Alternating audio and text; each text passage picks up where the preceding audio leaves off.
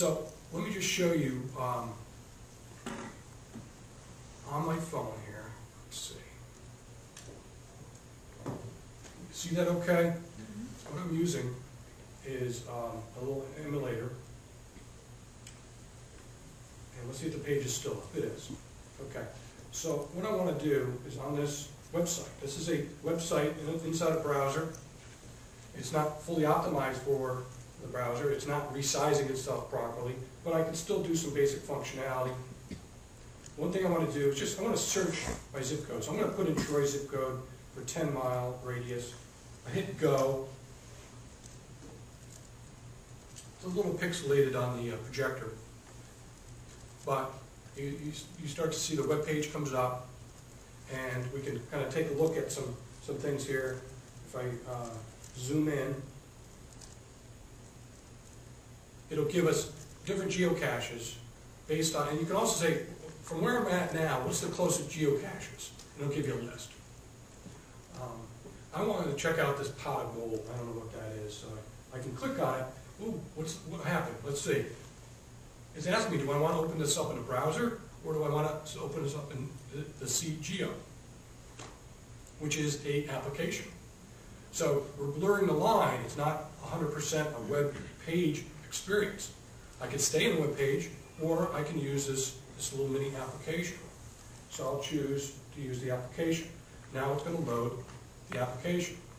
Now one of the things I might run into problems here is I can't get a GPS location, but I did cache this pot of gold, but you can see what the interface looks like. It tells me how far away it is, how hard it is. They'll give you a description, they'll give you little things, and you can set waypoints. I mean, there's all sorts of stuff you can do with this. It's a lot of fun. And when I installed this application, one of the things it asked me, said, you know, you're installing this application. There's another application that works really well with it. It's called Radar. I don't know what that is, but I'll say yes. So I said yes. And I'm glad I did, because it really does work well together. So if I go under the Options button, which you won't be able to see when you click, but you should be able to see the little thing pop up at the bottom. There's several things. I can turn on Compass, which is kind of neat. I can log the visit when I find it right from my phone, or I can go to Navigate, and it gives me options like, do I want to use that Radar application? Do I want to show it on a map? At the bottom it says turn-by-turn direction, which turns on with the navigator, which uses a lot of the Google Maps navigation capabilities. It's like we're turn for turn. If you go to the Google website and go to Maps and find directions to something and do it on your phone, it matches exactly the same. So they do, you know, a good tie-in there. What I'm going to choose is the Radar. Let me just show you that. So now I'm using another application that's baked into an application I installed.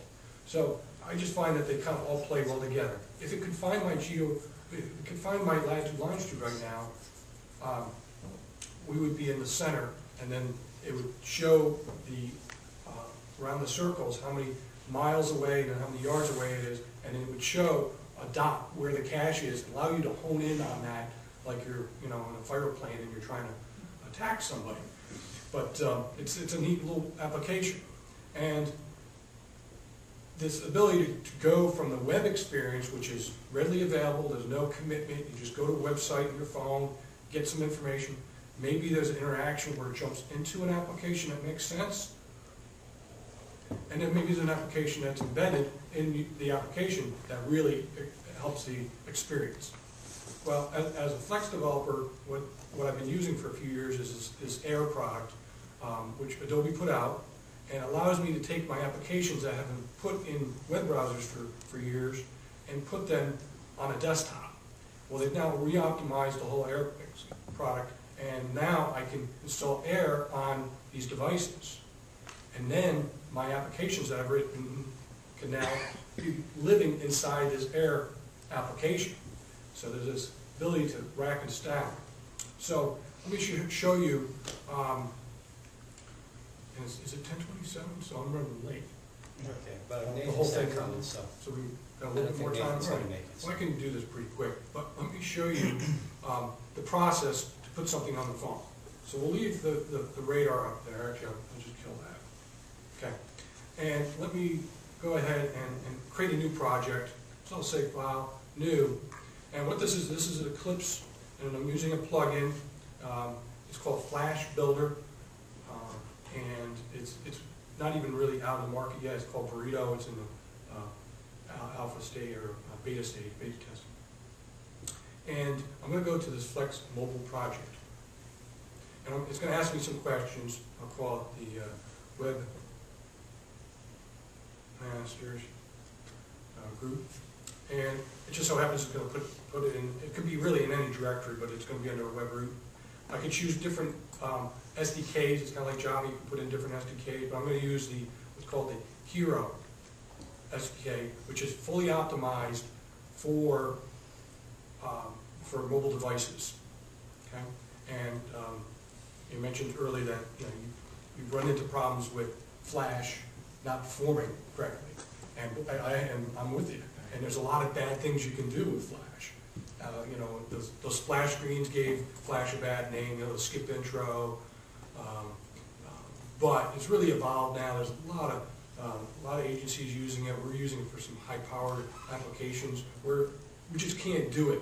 Even with the latest Ajax and HTML and HTML, we just can't. We pushed beyond those barriers, and we're now using Flash to solve some of these problems. So to be able to bring some of that to the phone was intriguing to me. So the next step is asking me, what are my targets? Right now, the only target I can target is the Android phone. But BlackBerry is coming soon. When they release the product, the BlackBerry device will be available, as well as the BlackBerry Playbook, which is a tablet, which really looked cool. As a matter of fact, I think I got a little bit more information about the tablet right here. That's what the tablet looks like. And if you're a BlackBerry group, which a lot of agencies do have BlackBerries, these tablets will work well with your BlackBerry phone. So you won't have to get another phone number that runs your data plan. Your digital phone, your phone and your tablet will work together wirelessly to securely get access to all the things you do on your BlackBerry now, but you'll have it on your tablet. There's all sorts of stuff they're coming up with on this tablet. And the native way of developing apps for the BlackBerry is Adobe Air. So then I said, all right, they just went up a notch in my mind of which tool I'm going to use to develop. Like I said, I'm not sold yet, but I still think that there's different technologies will be used, obviously, for the website, web page, mobile sites, and then for different applications. Next week, they're down in New York City. I've got invitations that I could give you to go to this event. If you're a big BlackBerry shop, it's an all-day event on the 8th, and come see me, and I can get you an invitation to this. I imagine anybody could get it, but they sent it to me as a user group manager. And there's a management track and there's a developer track. So if you've got managers who are trying to decide about this, maybe they could go. All right. Also, the Apple iOS will be available. We'll be able to, we're not going to necessarily deploy Flash on the iPhone. We know, if you know the history and what's going on there, but there's a cross-compiler that they've got that will allow us to develop and deploy as a native iPhone app. So that's been out, available. There's a lot of limitations to it. The next version, when they release, hopefully in the next month, will have a lot of that wired down.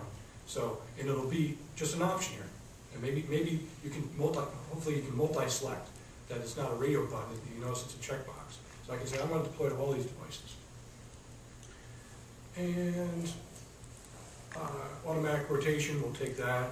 They do a lot of stuff for you to make this thing easier. If you have different server technologies, you can choose that here. So if you're .NET, Fusion, J2E, PHP, whatever your backend is, it'll bake that into the app and allow you to readily access backend services. We're just going to say nothing for now, and I'm just going to hit finish. So let's see what it created for us. One of the first things it created was a project, and it created this this main app. And there's a tag here. It's all XML declarative language, and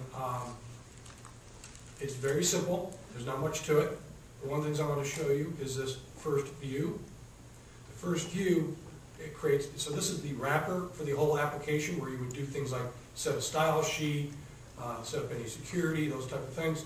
And then they divide it to the point where now we've got a directory with all of our views in it. And our first view in the view directory is the home view.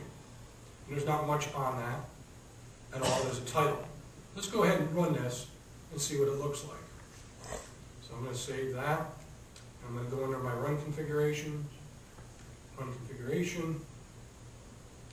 it's going to want to know, all right, that's the wrong project, so I need to create a new one. I'll just hit this plus sign. And there's Webmasters, and it's an Android target. I'm going to run it on my desktop, and I can choose what kind of phone I want to deploy it to. But what I've got here is a Droid X, so let's emulate onto a Droid X. And I'll hit run. And I'll just bring back the screencast application. And look how fast that came up.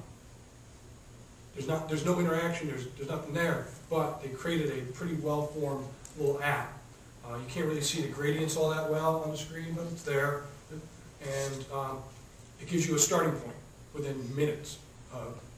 There's not a lot of configuration. You plug in your phone, and it just works. Okay. Let me actually show you on the phone itself, because this is just an emulator, right? And let me just double check that my screencast is up. There it is. Okay. So that's an actual camera showing the phone. And what I'll do this time is when I run it, I'm going to say run it on my device. And that's all I have to say is hit run. And it takes just a little bit longer because it's got to actually install that on the phone. The phone will go blank, and it'll just launch the application after that. There is a mini splash screen you can put up. That comes up very quickly. Gives you a place to put some helpful information. Oh man, I didn't change back. Okay, there it is. Sorry about that. I can do that again. The second time, it runs even faster. So it'll go blank, installs the app, and then launches it. So the app could already be running.